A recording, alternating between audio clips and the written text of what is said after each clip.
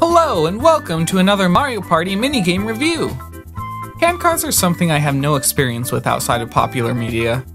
Scooby-Doo had it, this has it, and a lot of other things do too, but I've never seen one in real life. For something that has been phased out of modern society so thoroughly, they still hold quite a solid spot in media. For some reason, despite how many technologies have come and gone, handcars have lived on. Why is that? I have no idea. Handcar Havoc is a 2 vs 2 minigame where you have to mash the A button as quickly as possible to ensure your handcar reaches the goal first. You can also tilt the control stick against the tilt of the cart to ensure you stay on the track.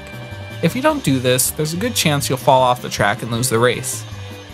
This game is another button masher at heart. It may introduce an extra mechanic in asking you to tilt your handcar back and forth, but button mashing is your main task, and that just isn't that fun. It turns this into a game you only want to get over with. You know it'll be an endurance run, and you prepare yourself for it, but you never look forward to it. Nobody goes into a minigame hoping they'll have to mindlessly mash on a button. They're rarely worth it. I don't have much to say about this game beyond that. I understand why the developers would have thought to include button masher minigames in the first Mario Party, because they were still learning what worked, but it turns out they're not fun.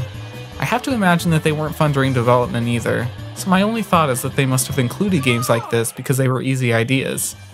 The issue is that the content isn't good. It's like eating salad before a pizza. You really just want pizza. It's the same here. Not all game mechanics are fun.